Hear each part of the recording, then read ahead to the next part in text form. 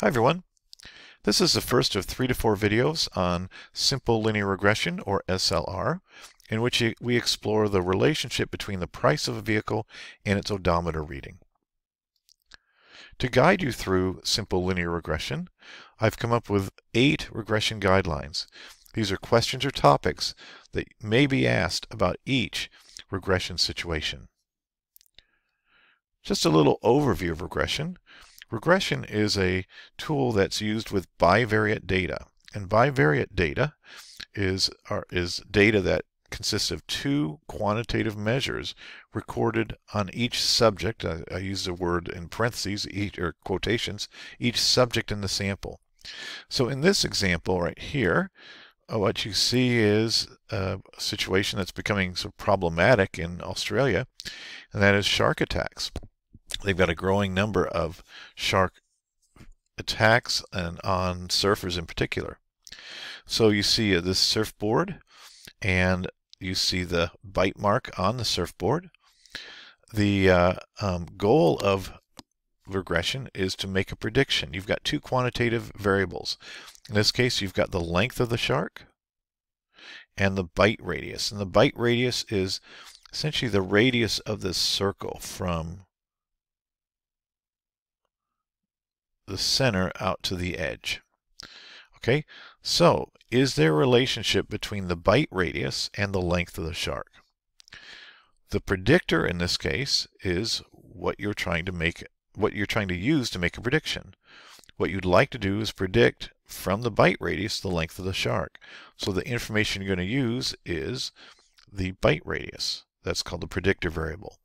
The response variable is the variable that's being predicted. In this case, we're trying to predict the shark, the length of the shark, from its bite radius. In the example that we're going to explore in these series of videos, we're going to examine the relationship between the price of a vehicle and its odometer reading. It is bivariate data because there's 2 quantitative variables collected on each vehicle. Those quantitative variables being the price and its odometer reading, what's the mileage on the car. The goal of this SLR, simple linear regression problem, is to make a prediction about the price from its odometer reading. So in our case, the predictor is what you're predicting with the odometer reading, and what you're trying to predict, the response variable, is the vehicle price. So to collect this data, so we've got this data is read into StatCrunch. The first thing that any statistician does with a set of data is try to visualize it. And there's lots of visualization tools.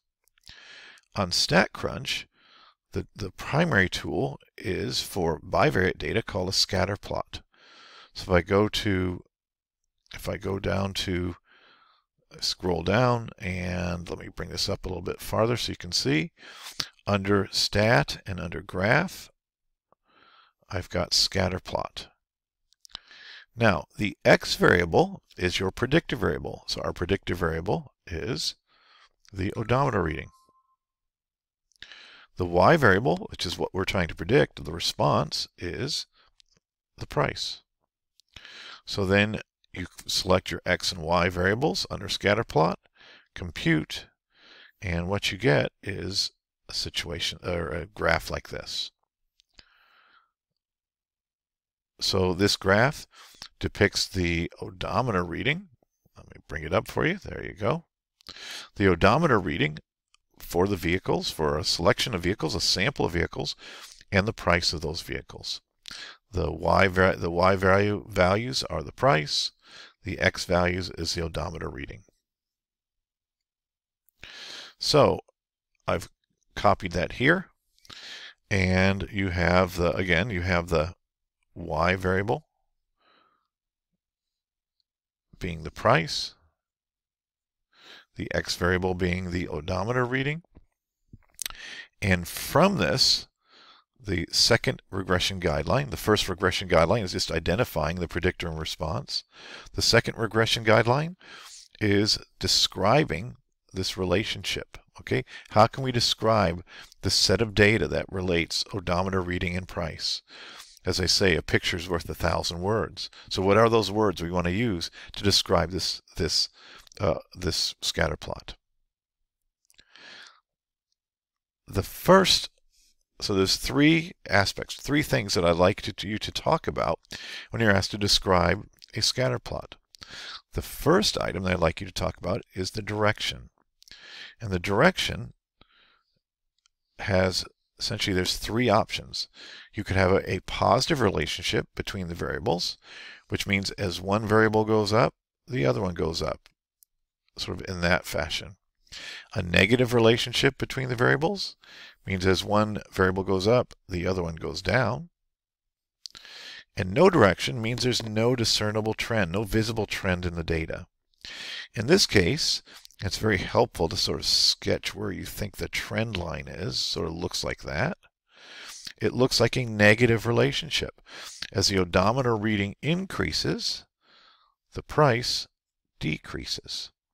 So there's a negative relationship between odometer reading and the price of the vehicle. The more miles your car has, the less its value.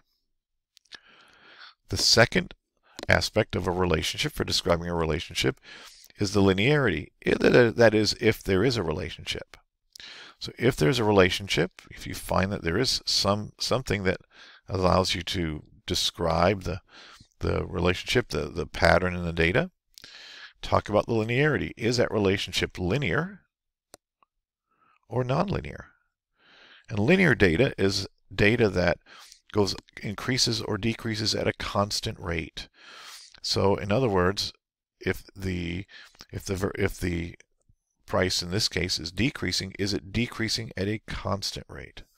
Nonlinear relationships have a variable rate of increase or decrease. So it might increase something like that. It might peak like that. All those are examples of nonlinear relationships. Again, the data is not going to perfectly follow any of these trend lines. So again, sketching the trend line, it looks like that sort of mirrors the data. That looks linear.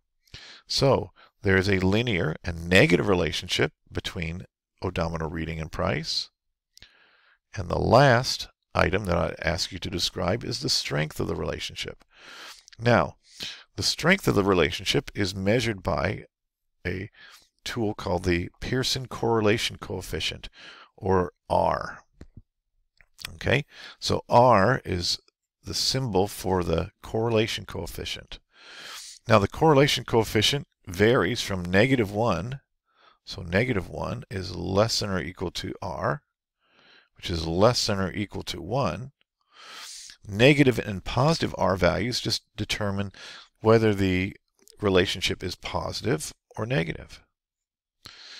But it's the magnitude of R, the absolute value of R, which is what we're really interested in. For R values between 0.7 and 1, your relationship is considered strong. For R values between 0.4 and 0.7, your relationship is considered moderately strong. And for R values between 0.1 and 0.4, your relationship is considered weak. Any correlation that falls between 0 and 0.1, this is the absolute value, so it would be actually between -0.1 and +0.1, so in absolute value between 0 and 0.1 is considered no relationship. So those are sort of rules of thumb for determining the strength of the relationship. To obtain the measure of correlation, let's go back to the StatCrunch data, and you have to go to Stat, and it is under Summary Statistics, and Correlation. What do I want to correlate? I want to correlate the price. I have to hit my Control button, at least on a PC, and odometer reading. Then I just compute. The correlation between price and odometer is negative, which indicates the direction, which we already knew from the picture, -0.805. We'll round to 3 decimal places. So the correlation, the R value, the Pearson correlation for these data is -0.805. 0.805. That falls in the strong category because the absolute value of negative 0.805 equals positive 0.805. So that is between 0.7 and 1. So to sum up the relationship, here we've got a negative